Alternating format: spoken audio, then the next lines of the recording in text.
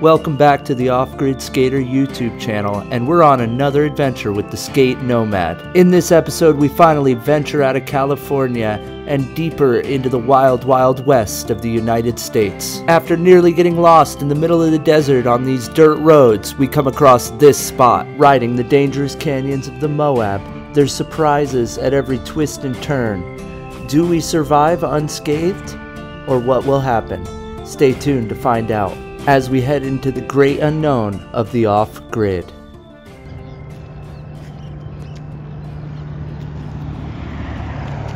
I've been everywhere, man. I've been everywhere, man. To the mountain, to the highway. I've been everywhere, man. I've been everywhere, man. I've been everywhere. Along the way, we make a roadside stop and stumble across an old pioneer's cave dwelling of some kind. Hold on. Are you down? No. I dared the Skate Nomad to sleep in the bed, but he wouldn't. I can understand why. What an interesting spot. It was scary. Check it out. There's still snow on those mountains over there. The deserts of the Moab are treacherous, but Skate Nomad and I were down for the adventure, and we had to skate this dream spot. It may not be a dream spot to others, but for us, it is perfect. The perfect off-grid skate spot. Shake, man. Oh my god. Off-grid. Off-grid car.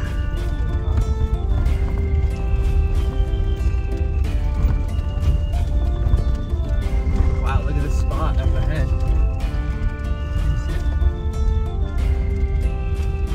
Look, it is really far.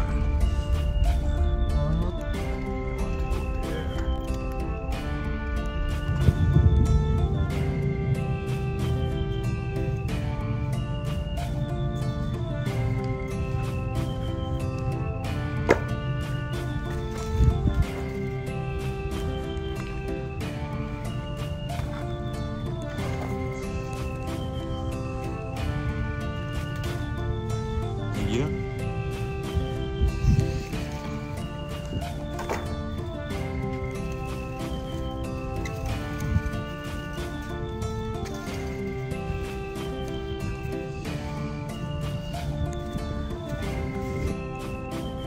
The OG side. Oh, it looks so good, doesn't it? It looks like really smooth. Rocks This one is smooth. Look at how treacherous the one is behind you, though. Yeah, from far it always looks smooth. When you go there, like, it does look smooth. Look at all these cow patties. All right, boys and girls, we made it to the off-grid. Again.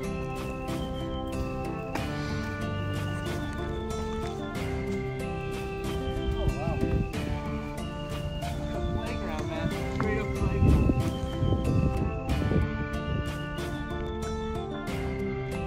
Try to come in here for your off-grid episode. Where should we start? Should we go up and try to get a good background? Somewhere and do maybe some flat?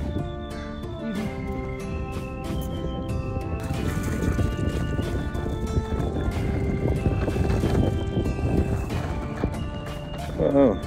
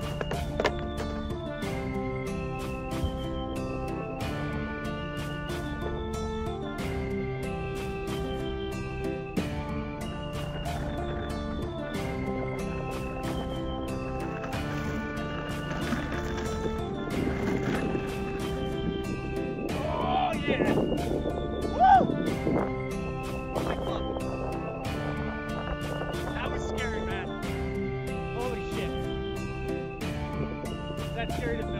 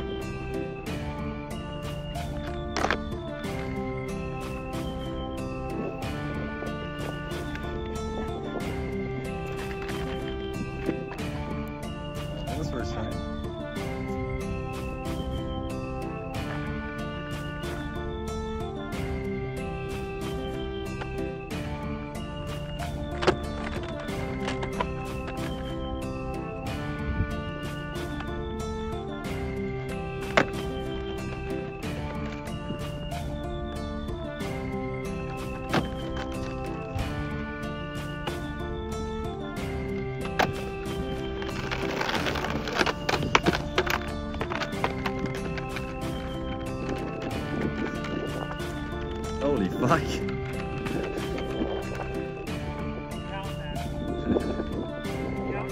Yeah.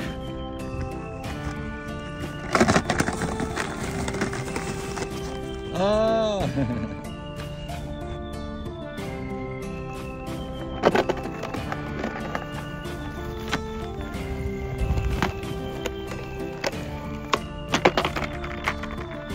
Oh my god, that was sick.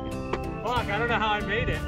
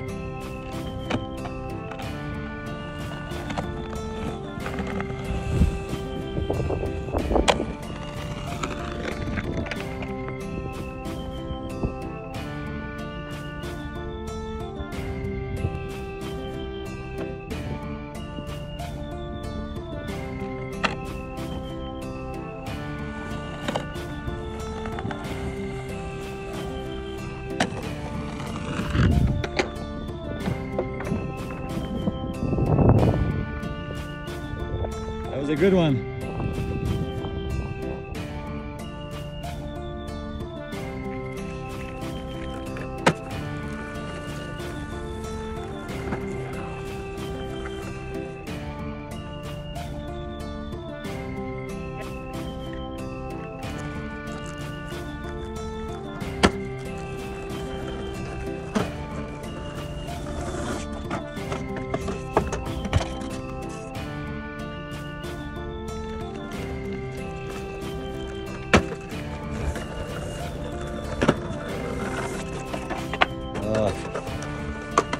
Oh yeah. Oh, it broke off a piece of the rock. Yeah.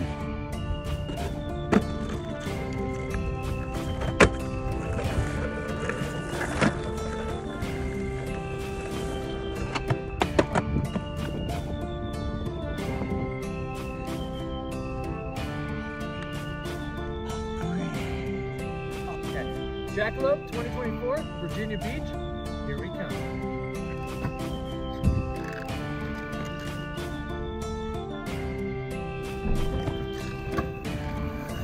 Woohoo! Oh no!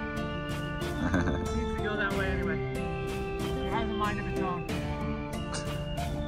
2024 Off-Grid Skate Nomad Tour. Bam! And that's a wrap, Moab. Off-Grid.